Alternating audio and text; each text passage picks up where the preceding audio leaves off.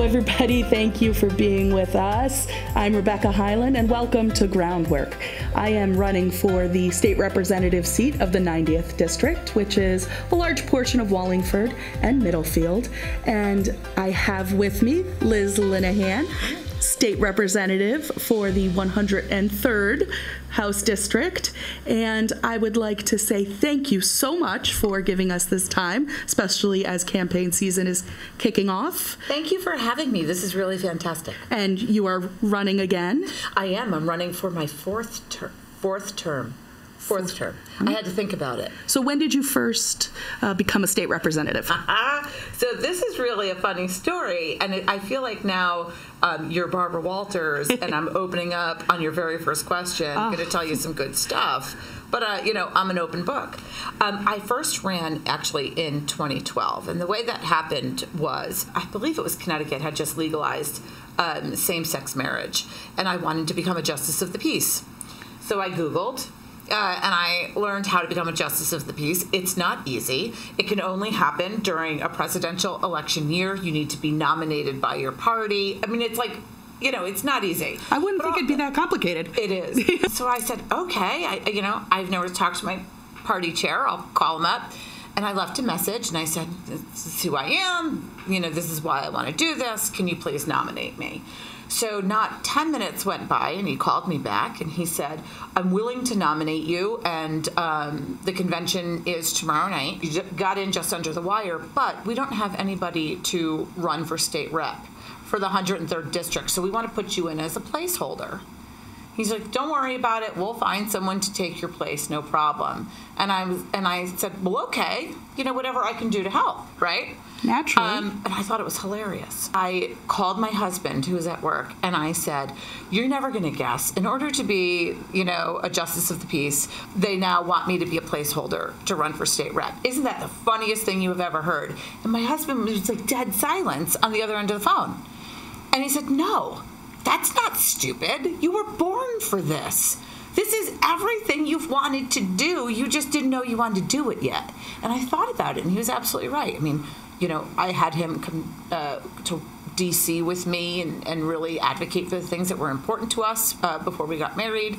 I've been openly loud about the things that I care about. I was a heck of an armchair quarterback, so I realized, hey, maybe this is something I should do. And I did it.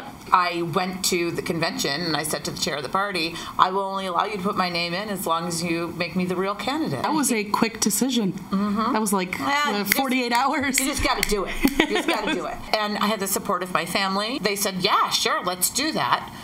And then about 3 weeks later, I found out I was pregnant. Wow. Yes.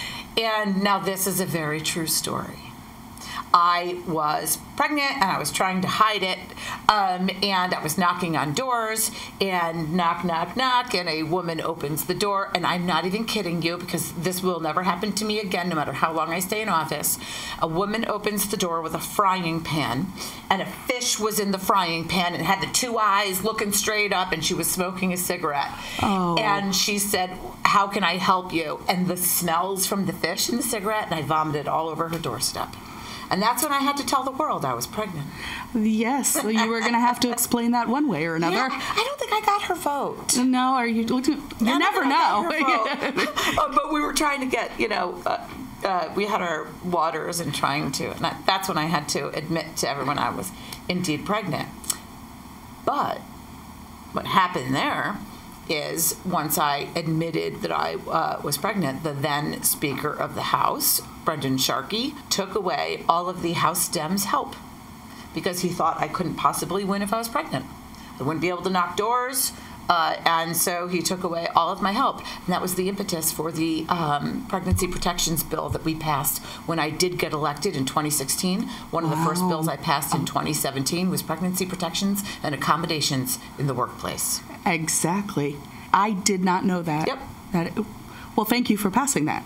You're welcome. For breastfeeding moms, and for pregnant women. And it was really helpful in that it started a conversation where people didn't realize that when you ask for accommodations, it really isn't that difficult to provide them. And I think that there was a belief that anytime you ask for accommodations, it's going to cost the business money, it means time off. It might mean a different chair. It might mean to have your office where you don't have to walk up the stairs. A lot of different things. And so since we passed that, I've heard not only from pregnant women, but also from business owners who are glad that we provided those protections. When you think about it, when you make people happier in their workplace, they become more productive and therefore more profitable. Absolutely, 100%. And it's a win-win. But people, when it comes to change, if it's not spelled out for them as to what it's going to look like, there's a fear, and then they think the worst. So as you'll find out when you are state representative, when you write legislation that does in fact make change, it's very important to spell out what that change is going to look like and what it's going to mean for someone, whether that is a business, whether that is an individual, your constituent, whomever. It's just important to really say this is the vision.